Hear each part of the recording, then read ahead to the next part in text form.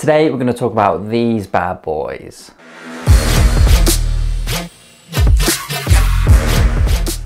When it comes to cycling and fitness in general, I'm always looking at ways to make things more efficient, more comfortable, or just make things easier for me to execute healthy habits and do the right things that I know I should be doing.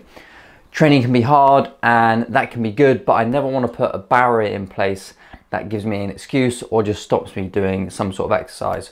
So I find gear and gadgets a great thing to push me in the right direction. So I've swapped to Wahoo Speedplay Pedals, and now let's talk about it. First, here's some of the key reasons why I really wanted to try these pedals and swap to them, and some reasons that you might want to do that as well. Now, I've used both road SPDs and mountain bike SPDs on my bikes, and in the past I've mostly used mountain bike ones, or more recently I've mostly used mountain bike ones. And I just love the fact that you can clip in both sides and you can walk in the shoes, which is really good for commuting. But with me doing more road riding now and some races and events coming up, I kind of wanted more of a road shoe, more of a road setup. And I also noticed on longer rides, I was getting some hot spots in my current shoes. So it seemed like a good time to swap, but I didn't really want to give up the double-sided clipping in, which I've got used to on my mountain bike type pedals.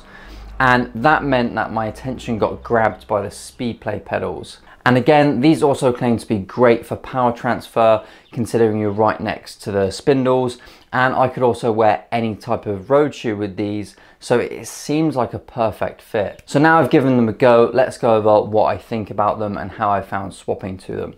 But first, quickly, here's a few other reasons why I've seen people swap to them. The first big one being injuries, namely knee injuries actually.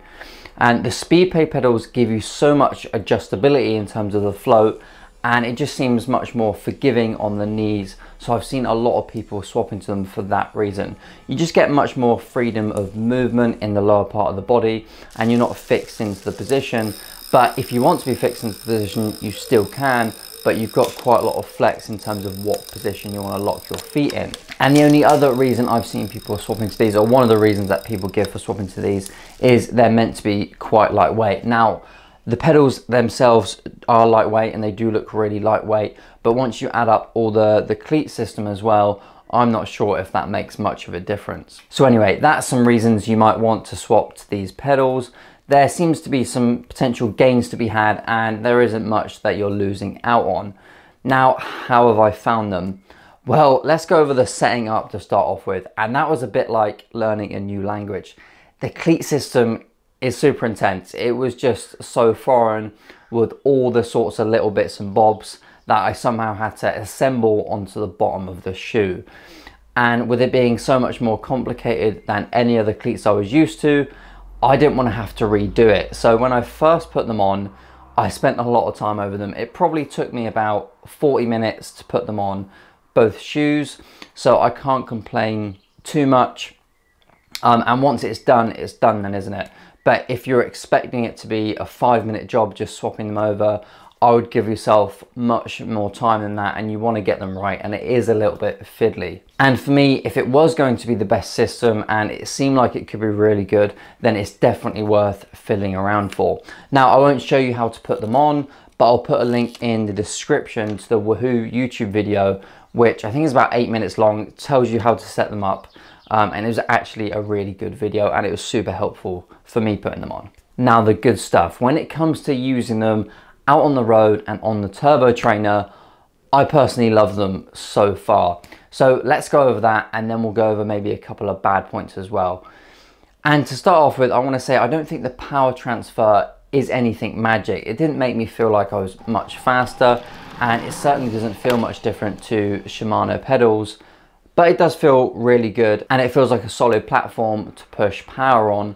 But the two big things I love about these the most is definitely clipping in both sides, and that's great for commuting, it's great for long rides, it's great for stopping at traffic lights, and also the amount of flow. I just love that freedom. So I feel I can get in and out fairly easy, and I can put power down, but I also have some wriggle room if I'm feeling hot spots or niggles or any certain areas on longer rides, and I can have a little bit more freedom of movement.